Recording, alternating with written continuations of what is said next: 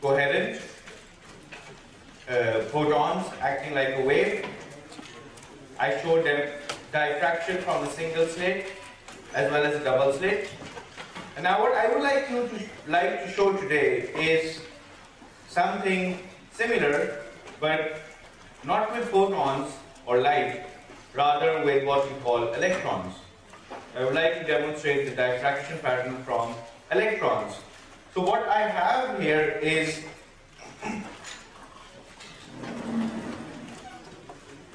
a heater to which a current passes. Electrons are emitted by thermionic emission. I have a beam of electrons, and this beam of electrons falls on a thin foil, a really thin foil of the so-called lead of a pencil, which is graphite.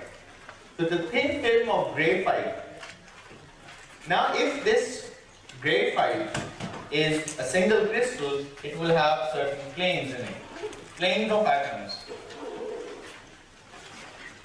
And this plane of atoms will act like a diffraction grating. It will act like multiple slits, because these atoms will interact with the incoming electrons and they will scatter off the electrons. So it's a grid of atoms, or a single crystal of atoms arranged in a periodic fashion, and they will act like scatterers. And there's a periodic arrangement of atoms. This is what a crystal really is. So this arrangement of atoms, the single crystal of atoms, will act like a grating, multiple slits together. So if I draw the optical analogy, I have a slide in which there are multiple slits. Instead of one slit or two slits, I have multiple slits, equally spaced, equal width. Such an object is called a grating. And I will see an interference pattern with a grating as well. So this is an atomic grating, and it's not scattering or diffracting photons, rather this atomic grating is scattering of electrons. And if I have a screen over here,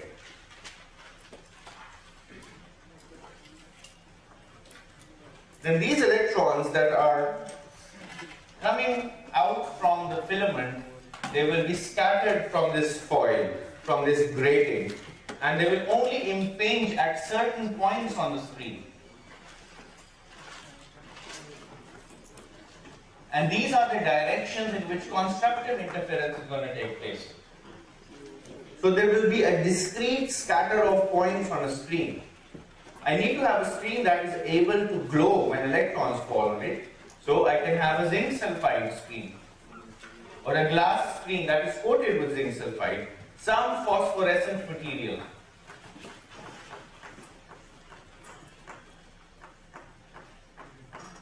Some glowing material. So electrons impart energy onto distinct points on the screen, and that particular point will glow up. But the only problem with our arrangement is that I do not have a single crystal. Single crystals are difficult to make. So what instead I have is an arrangement of small grains, small regions on the film. Each one of them is a single crystal with a periodic arrangement, but in a neighboring grain, the orientation of the atomic planes is changing. So instead of having a single crystal, I have a polycrystalline sample.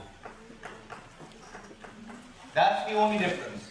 So in a polycrystalline sample, if I were to place a screen, instead of this discrete scatter of points, which represent points where the waves of electrons are constructively interfering, I will get circles or rings. It's as if the electrons on certain cones constructively interfere and they destructively interfere on other cones. So I get rings. These rings are also a signature that these electrons are behaving like waves and they can be diffracted. And these electrons will have a certain wavelength. lambda. Lambda can be determined by the energy of the electrons. So these electrons are being accelerated inside a potential. This is a positively charged plate, a negatively charged plate here. So there is some anode potential. Some voltage is applied between these two ends. That voltage will be of the order of kilovolts. So that voltage is accelerating the electrons and imparting energy to the electrons and imparting a wavelength to the electrons, which is given by h over m, me v, right? And so it's p square over 2m is the energy. This is ev naught. Okay? So p square is h bar square over lambda square, 2m is ev naught. This means that lambda square is h bar square over 2m e v naught, which implies that the wavelength is h over 2m e v naught, where v naught is the potential difference. Alright? So if I knew the atomic spacing, I could actually determine the wavelength of the electrons. If I knew the wavelength of the electrons, I could actually determine the atomic spacing. So let me demonstrate this experiment. So what I have in front of you here, let me first show you the setup.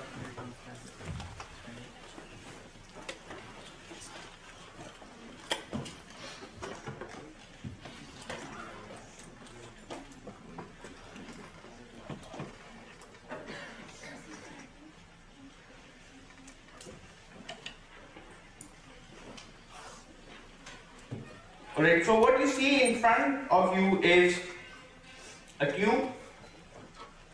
This is a tube, and if you could see a side view of this tube, can we see a side view of this tube, please? So this is a side view of the tube.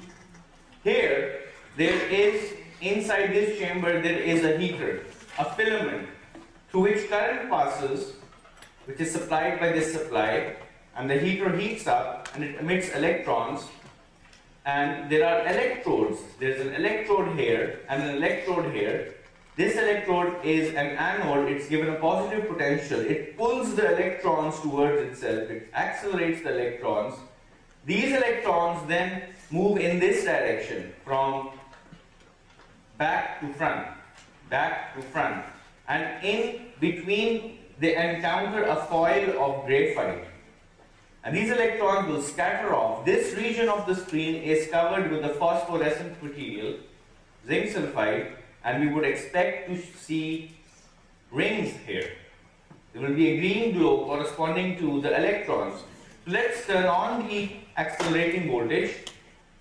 So this effect is usually hard to see because of the color, because of the dim coloration, but let's see if we can actually find this. Okay, so I'm going to turn off the lamp for a minute. You've seen the apparatus, and I would like to now turn up the anode potential. Need to see a little bit.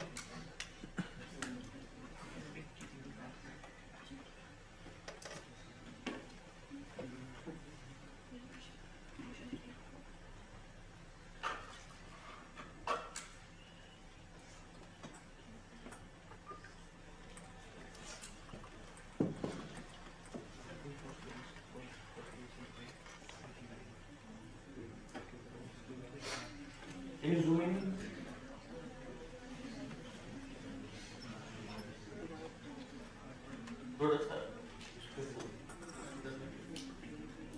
Zoom in for a second. Alright, so here you can see the diffraction pattern. You could see, if you look carefully, zoom out a little bit. May I zoom out? Thoda sa aur zoom in. Okay, so what you see here is a bright area. This is a bright ring here, and a relatively dark ring. Okay, and a bright ring over here. So let me increase that. So this is diffraction from electrons.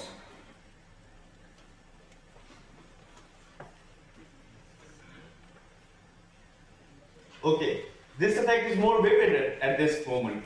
So here is a ring, a dark region, a relatively dark region, and another ring. So why do we have two rings? Because there are two kinds of atomic planes inside graphite.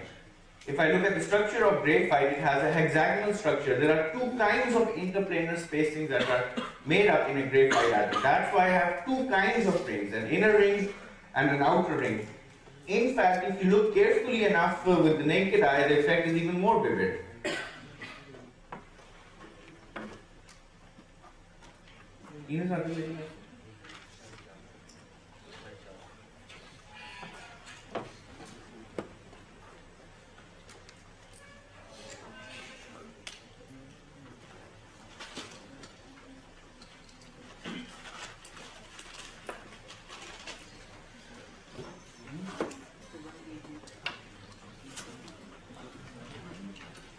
Zoom out, so here on the screen it doesn't look as vivid, but I think you can see this ring here and a dark region and another ring.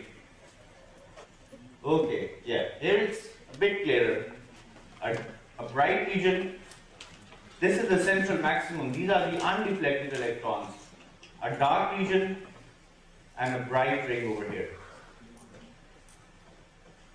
Okay, can you bring the camera to the back?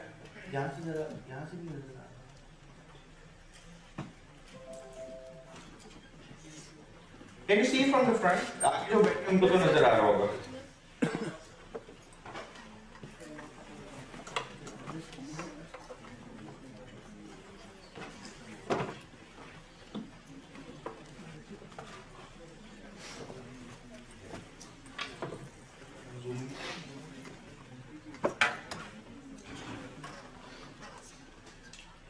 Okay, here I think the effect is clearer. So I hope you can see this bright ring, darkness, destructive interference of electrons, and again a bright ring over here. And if you have a high resolution camera, you can actually find out the radii or diameters of these rings, from which you can determine the interatomic plane spacings inside graphite. Alright, thank you very much. So this is all that I have to show today, and we move on to the blackboard now.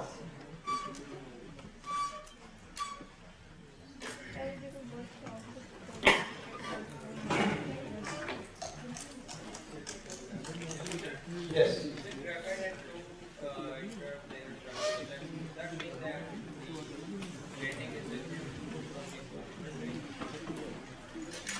So if I look at the plane of carbon atoms in graphite,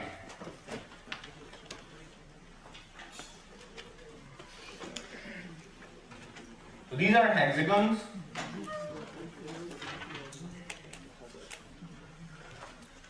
So this is a plane of graphite is called graphene.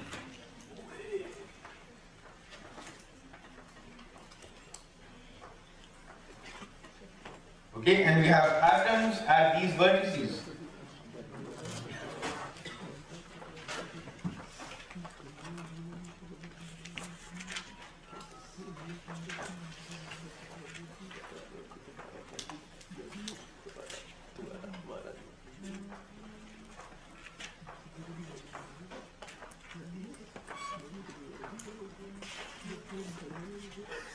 So these are carbon atoms here.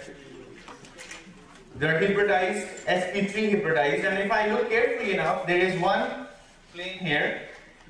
This row of atoms makes a plane. This row of atoms makes another plane. And at the same time, I have another plane which is formed by atoms of this kind. Okay.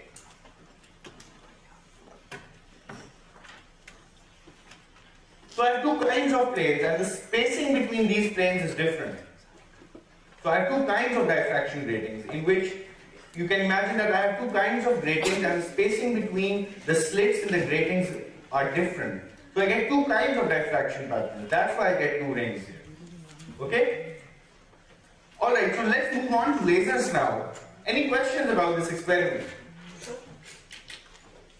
Yes? Sir ये जो black colour का जो reference point है कहीं भी हो सकता है क्या मतलब रेफरेंस पॉइंट? मतलब आपने मैं उठा के उसको कहीं क्लिक कर दूं. ये तो सिर्फ ये है कि if I want to take a picture, I would like to find out, I know the length of this piece, so I would like to find out how much in length does one pixel correspond to in a camera so that I can find the diameter of it. This is just for calibration, yes. X-ray crystallography is actually just the same. In X-ray crystallography, instead of electrons, you have X-rays coming in. And X-rays will give you the structure of the interatomic spacing. It's exactly the same. It's just that X-rays will have a different wavelength. They will have a shorter wavelength than electrons. You need to accelerate electrons to much higher energies if you would like to match the wavelength of X-rays. So X-rays can probe at the smaller, at the finer level, atomic level, because its wavelengths of the order of angstroms. If you would like to have electrons to have the wavelength of the order of angstroms, probably you have to accelerate them to mega electron volts potential, right? So you can do diffraction with X-rays, with neutrons, with muons, with any particle, because all of these particles are actually behaving like waves. This is what quantum mechanics is telling you. Yes, any more questions? Yes.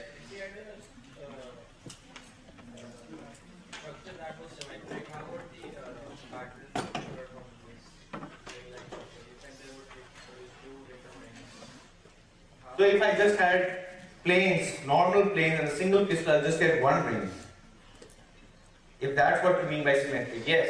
Sir, it doesn't really matter what sort of spacing there will always get rings.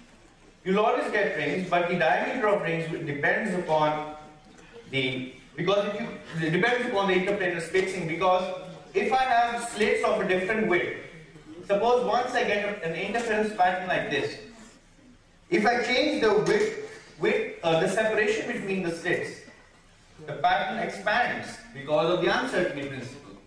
So the separation between these intensity fringes depends upon the slit width and the spacing between the slits. Yes?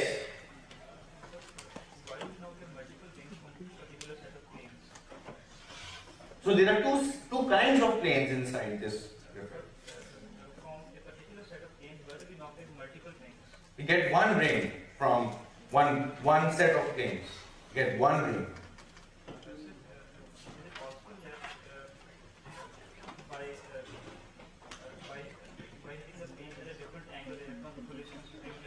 Yeah, if you hit these planes at different angles, you will get different diameters. You will get the spacing of these planes will change. There's a condition called the Bragg condition, which is 2d sine theta is m lambda. This is it's not exactly that, it's 90 degrees minus the angle of incidence. So it depends upon the incidence angle as well. Alright, so these are technical details which have to do with experiments. But now let's talk about lasers. We finished off our discussion on a very interesting aspect. So now I would like to talk about the working of lasers. And hopefully, I will give you some interesting, some mind-boggling applications. Now, if I have two energy levels, with a population here N1 and a population here N2, the last lecture I ended off with the equation that the rate of emission divided by the rate of absorption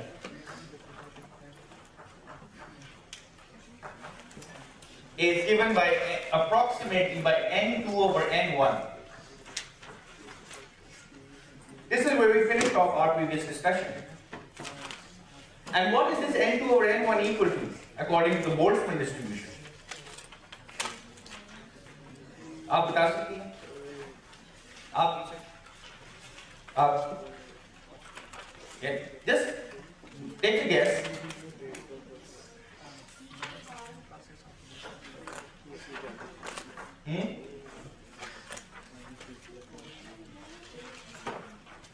H, which energy? Energy of which state? Delta E. The energy of the higher level minus the lower level. Delta E over kBT. Is that it? With the minus sign. Okay? So this means higher the energy gap, there's a minus sign here, smaller will be N2. So it's all intuitive. You don't need to remember this. You can remember the positive or negative sign just by looking at it intuitively. Higher the energy gap, the negative sign, smaller the N2. Higher the temperature, smaller is this, bigger is this, higher is N2. Okay, so this is the Boltzmann distribution. Now the problem with this is that if I were to make a graph of N2 over N1 versus say anything versus delta E over kBT, this is exponentially going down and it only starts off at 1. So when I put this thing to 0, this population ratio is 1. So this number is always smaller than 1. This means that the rate of emission is always smaller than absorption. So this means that I can actually never make a laser because my emission can never outstrip the absorption. My absorption always dominates because the denominator is bigger. Excuse me, are you in a classroom? I make an effort, so do others, so please pay attention. So how do we make lasers then? Alright, let's see if we can invert this population. This is what we observe in a state of equilibrium. If everything is fine, everything is in its normal state, everything is in the ground state, we're not disturbing nature as it were. This is what we are presented with. However, we would like to increase emission so that it dominates over absorption. That's what we would like to have in a laser. So let's make an attempt of having this two-level system and somehow making N2 bigger than N1. Let's see if we can do that. Suppose I have electrons in the lower energy state.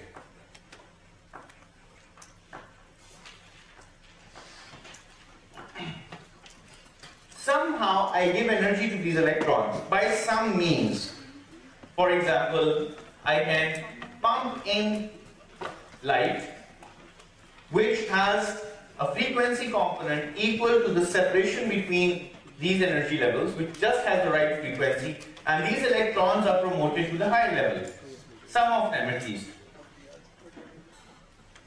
But no matter what I do, if I keep on pumping energy, at best what I could obtain is an equal population between the two levels. That's at best what I could do. Because as I increase N2, there are two effects that are happening. There is more spontaneous emission because as there are more electrons in the upper state, the term AN2, which refers to the spontaneous emission rate, goes up because N2 is going up. So as more electrons are promoted, the atom will start to emit more light. And when it emits more light, these electrons are downgraded. These come back to the N1 level. So it's very difficult to keep the electrons in the higher level, let alone achieve a population inversion. That's what we want. We want a population inversion.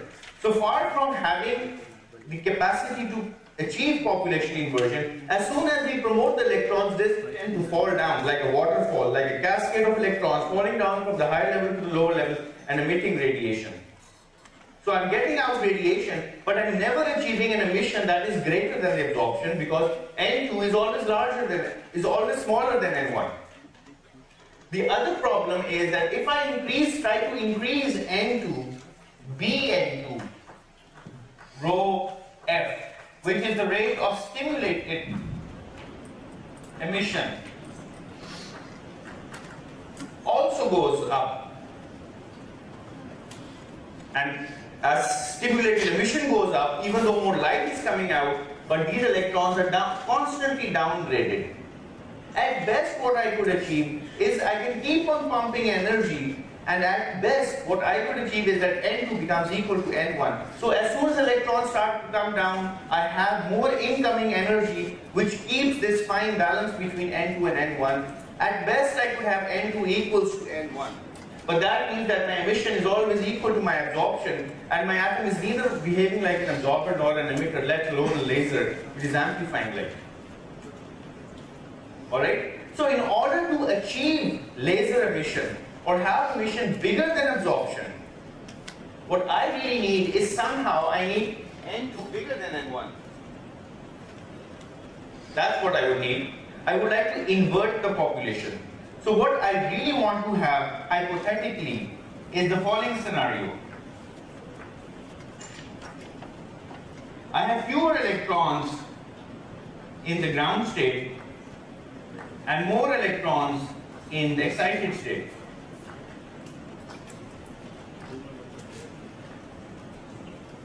But this is being forbidden by statistical mechanics or thermodynamics or the laws of nature. They're not allowing me to do this.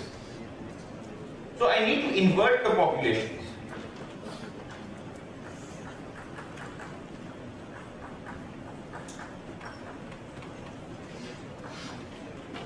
So this is the scenario at infinite temperatures, equal population. If I have N2 bigger than N1, N2 is bigger than N1, and this is my formula, then just looking at this equation, what do I need to achieve? Delta E is fixed, KB is fixed, what should be the temperature if N2 is greater than N1? What should be the property of the temperature? I need a negative temperature. So I need a temperature of minus 10 kelvins. I need a temperature of minus 20 kelvins. Now, is it possible to have an absolute zero temperature which is in the negative? So somehow I'm trying to fight with nature. I'm trying to fight with nature. I'm trying to go against equilibrium, and I'm trying to somehow circumvent nature or harness nature or make it go out of in a state in which I can get negative temperatures. This is what I really want, and that's why it took so long to build lasers. Now this out of equilibrium situation, which is called population inversion, cannot be achieved in a two-level system. In 99.9% of the cases. Some other tricks, yes, but I don't want to go into those. It cannot be achieved in this two-level system, so instead of having a two-level system, let's move on to a three-level system. And let's see if we can achieve this condition of population inversion, which is a prerequisite for emission being greater than absorption in a three-level system. In a molecule, solid, gaseous atom in which there are three levels.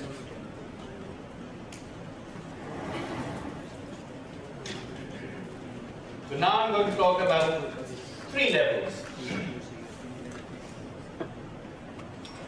N1, N2 is the population in the excited level.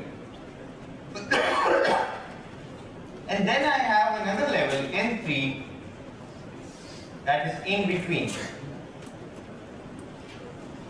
And this is the ground state, and both of these are the excited states. Alright? Now we know that each level has a lifetime, tau. This means that an electron in an excited state will live in an excited state on average for some time, which is tau, before it decays. This tau is really small. It could be of the order of 10 to the power minus 15. Which is a femtosecond, roughly. It varies from state to state, and this tau can be determined theoretically as well, but it's a very small lifetime. In fact, this lifetime is because of the uncertainty principle, as you've seen. This finite lifetime gives you finite line widths in the energy spectrum. That's why we have, this is the uncertainty principle. You need to have, smaller this tau is, bigger will be this peak on the energy or frequency axis. So this is the frequency axis, and if I take the spectrum, as I showed you the other day with the spectrometer, every peak has a width. This width depends upon the lifetime. Shorter the lifetime, bigger the width. Longer the lifetimes, sharper the peak. This is long lifetime, long tau. And if I make tau shorter, tau is shorter, delta E goes up, which means that my peaks become broader. So my lines are actually broadened because of the uncertainty principle. Anyway, each one of these states has a lifetime. Now the nice thing is, in equilibrium, if everything is in equilibrium, there will be the highest number of electrons, N1, in the ground state.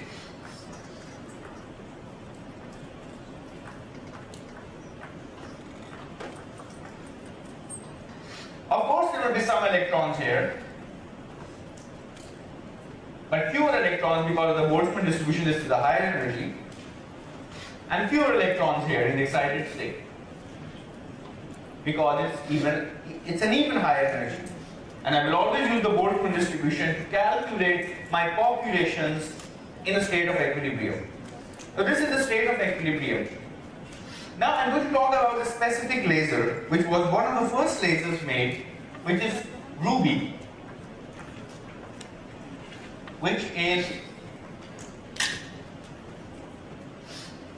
chromium oxide in alumina. So if I have alumina and I replace one of the aluminium atoms with chromium, this is called ruby. Okay, it has a characteristic red color. It's a famous gemstone, one of the earliest known to mankind. So the first laser was made with ruby. So this is approximate the internal level structure of a chromium ion. This is a chromium ion. So the chromium is actually a defect inside the pure alumina crystal. So this defect is giving out laser light. Defects are helpful sometimes. Defect means you have a nice matrix of aluminiums everywhere, and you replace one of the aluminums with the chromium ions. This becomes ruby. It's very hard to make these ruby crystals. And many solid state scientists actually spend their lifetimes making single crystals of ruby back in the 20th century. So this is the energy level structure. This gap is there, and there's a gap here. And the nice thing is that this level has a lifetime, say 10 is, I'm just giving an example, 10 is for minus 15 seconds. And this state over here has a much longer lifetime. Say 10 is for minus, say 10 seconds. 5 orders of magnitude bigger. So this is a longer lifetime. 5 orders of magnitude longer. So if an electron somehow lands into this level, it stays there for longer. Okay? Such a state is called a metastable state.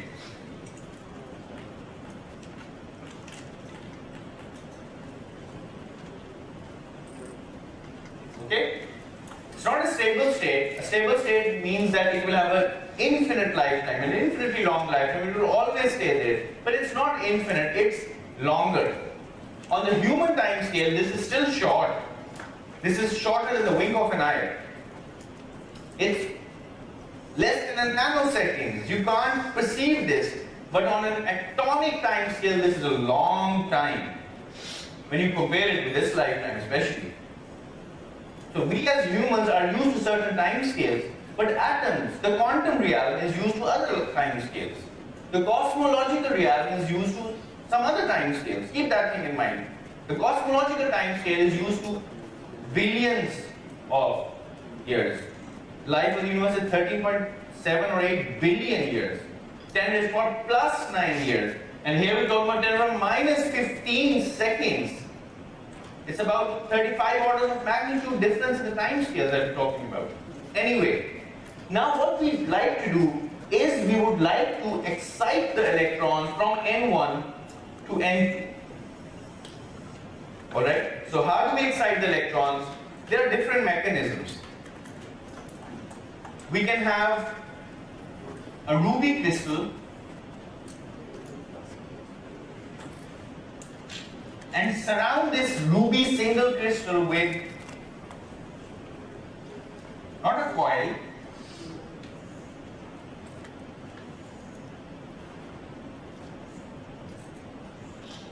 but a flash lamp. Now this is a xenon flash lamp as they use in cameras. It gives an intense pulse of energy. So somehow we need to input energy to the system. That could be provided by electrical means, by optical means, somehow. So we pump energy into this system. And what the pumping does, this is called pumping. What the pumping does is that it excites electrons from N1 to N2. So right now it seems that this atom or ion, far from emitting radiation, is absorbing radiation. So how can we make a laser out of it? So we pump these electrons from N1 to N2 by providing energy, by providing some incoming photons, say. So for ruby, this separation gives me a wavelength of 550 nanometers. Whenever I have energy, I can always calculate the wavelength corresponding to it. E is equal to hc over lambda. So this separation is about 550 nanometers. So I give energy to the system, and when electrons get into this level, I cannot have population inversion because N2 is smaller than N1. N2 is always smaller than N1. I cannot get population inversion. But the nice thing is that this is a fast decaying level. Electrons inside this level decay fast, and they don't decay to the ground state, they decay to the intermediate part, which is N3. So instead of decaying back to the ground state, these electrons decay instead to N3, to this level, at a very fast rate. They rapidly do so. So these electrons are now decaying in a fast fashion to N3.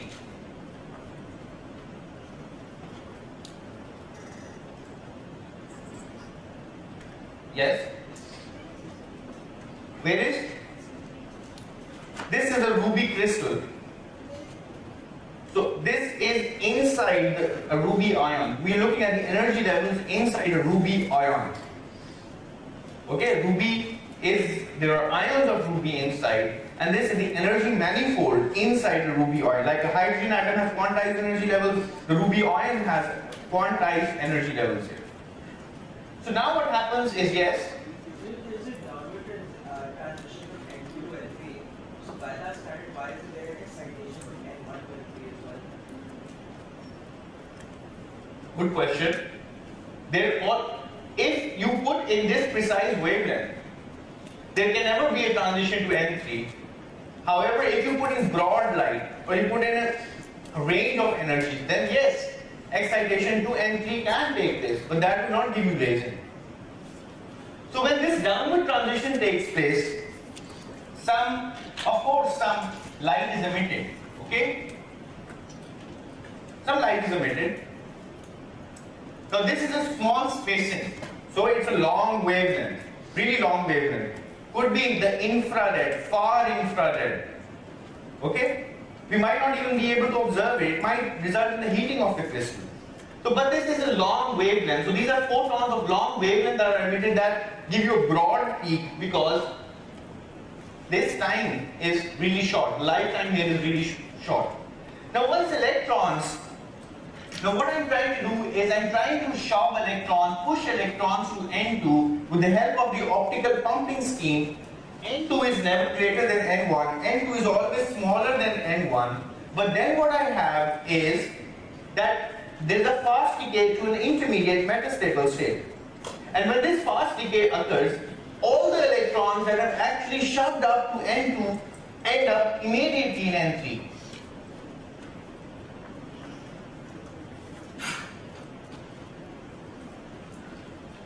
Alright?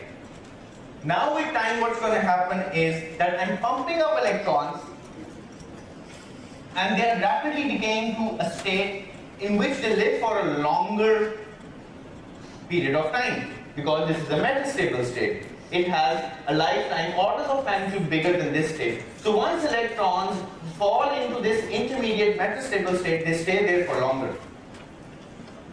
It's like a traffic jam. I have red light and cars are come rushing in, and they're all converging at the red light and they're stopping there. So there's a high concentration of cars, a high density of cars at the traffic light. Exactly the same phenomenon is happening here. I am constantly putting up electrons into the level N2 and they're rapidly decaying into the ground state over here. Into the metastable state over here. With time, what I will achieve is the following.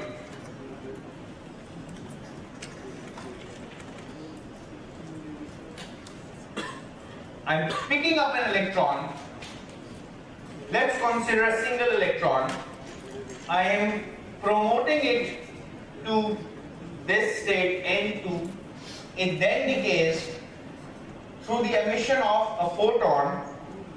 So it comes here, it rapidly decays and then stays here for a longer period of time.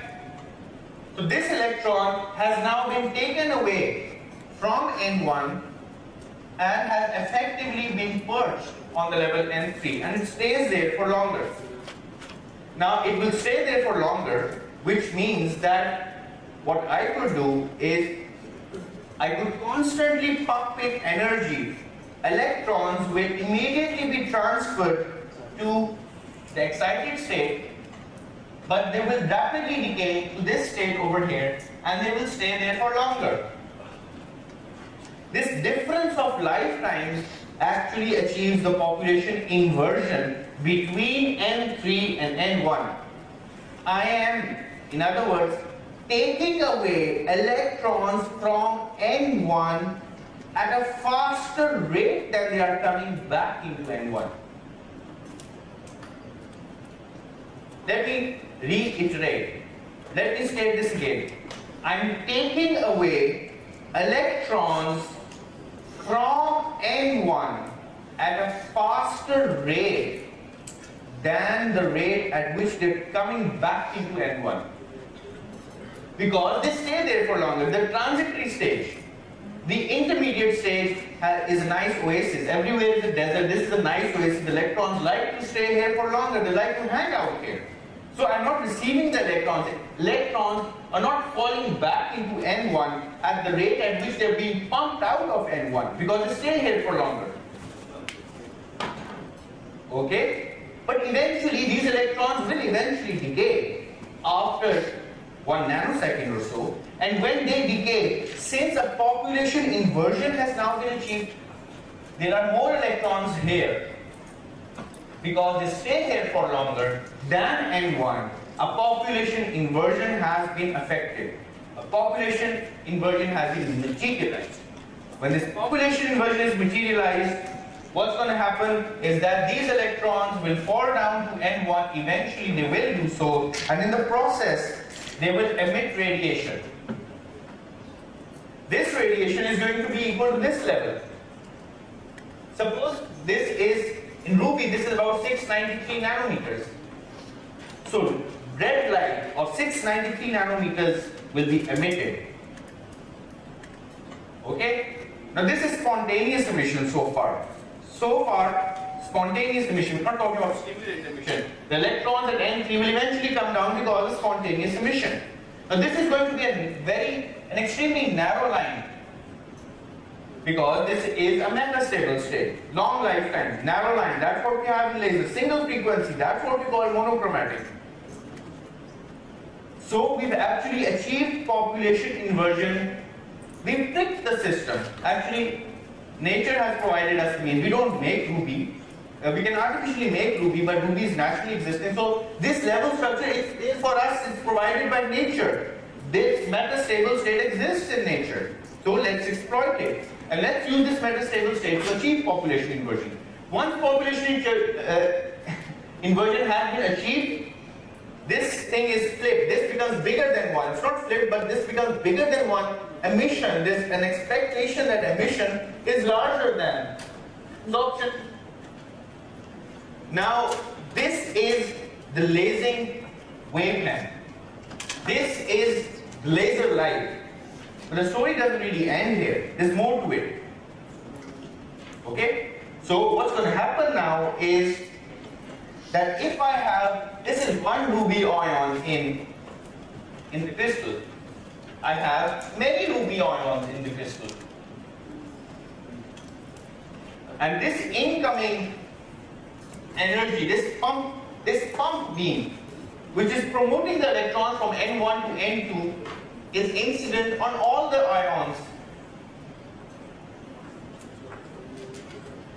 So there are many ions. There's an ensemble of ions. So this pump beam is coming into all of these ions. What the pump beam does, it promotes the electron from N1 to N3. The electron then falls into N2.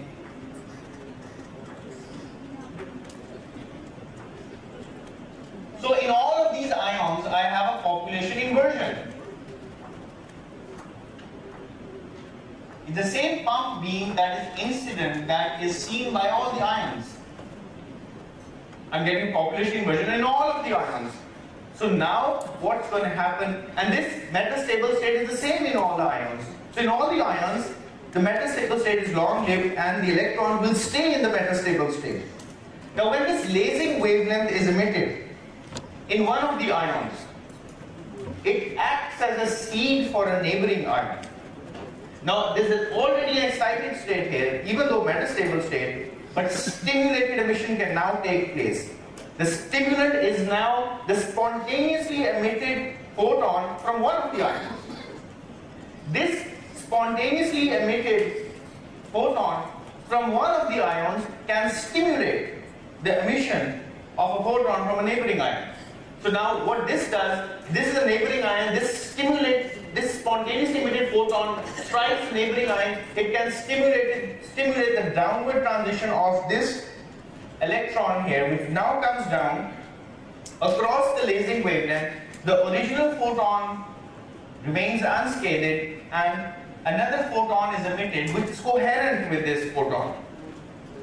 Both of them are moving in the same direction, same frequency because it's the same lasing level, coherent, or both of them in the same direction.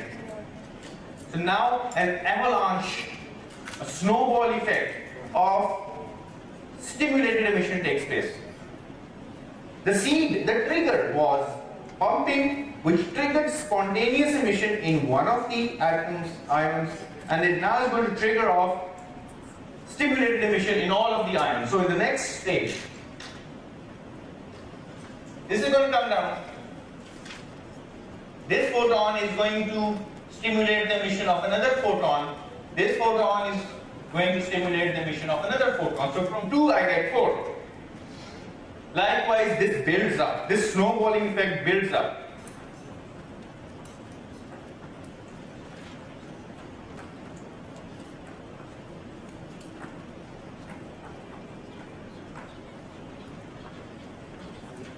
And all of these photons are coherent. They are in phase, they are moving in the same direction, they are totally synchronized with one another. It's like a giant army of photons all moving together as one system, as one multi-body system, large system. This is like a giant wave function of many photons. It's a giant wave function. Okay? Let me write down this word. It's a giant wave function. And it's a, or in other words, it's a macroscopic quantum effect. It's not microscopic, it's macroscopic, because now there are millions of photons that are all moving together in the same quantum state. Okay? It's a giant or a macroscopic quantum phenomenon. Big scale. You can see lasers. This is a laser. This is what's happening inside this thing. Let me just finish, please. So this stimulated emission now takes place, and this stimulated emission is called light amplification. That's why laser is an acronym for light amplification by stimulated emission of radiation.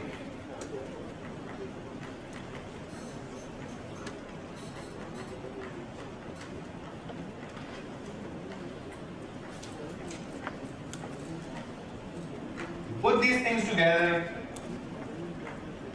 you get a laser. This is what light is. But now what happens to these photons? They are trapped in, how do they come out? You won't see them. You need something beyond this. And there are always losses inside this crystal. There are always going to be losses. So how do we overcome this loss? I'll take questions, don't worry. I'm keen on taking questions, but let me not break the flow here. So now what we have is, yeah, we'll take a break, just 2 minutes please.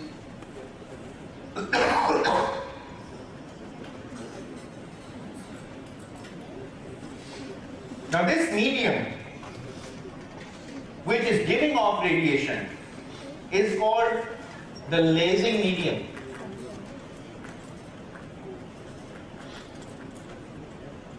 Or the gain medium. Lase, as I told you, is now being used as a verb. Not only a noun, it's a verb as well. So now we have these photons all moving in the same direction. And that direction is determined by the direction of the original spontaneously emitted photon. So suppose I have photons moving like this, in this direction. A coherent wave of photons is moving.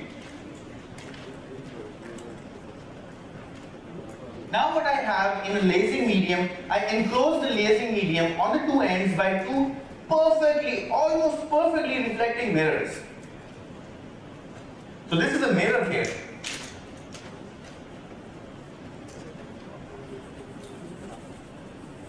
And a mirror here.